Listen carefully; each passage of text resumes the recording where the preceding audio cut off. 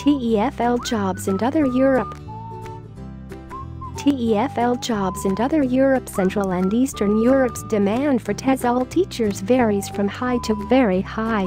The region has seen profound improvement in terms of both its economy and its infrastructure. Pay rates are good, and work conditions are too. With a well-recognized TESOL certificate in hand, such as that offered by ITTT, you should have no problem finding a job in countries such as Slovakia, Hungary, Estonia, and others. When to seek a TEFL job? As summer lets out every year throughout the region, your best time to find employment in primary and secondary schools is most likely July and August.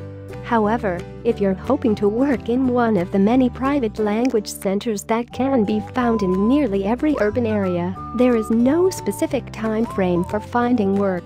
Employers will routinely have vacancies open because demand for TESOL teachers is so high.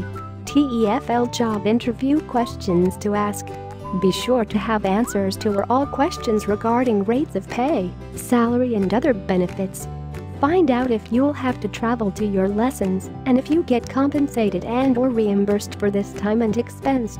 Ask about what kind of resources the school has for planning lessons and teaching materials, as well as what kind of administrative and collegial support you will have.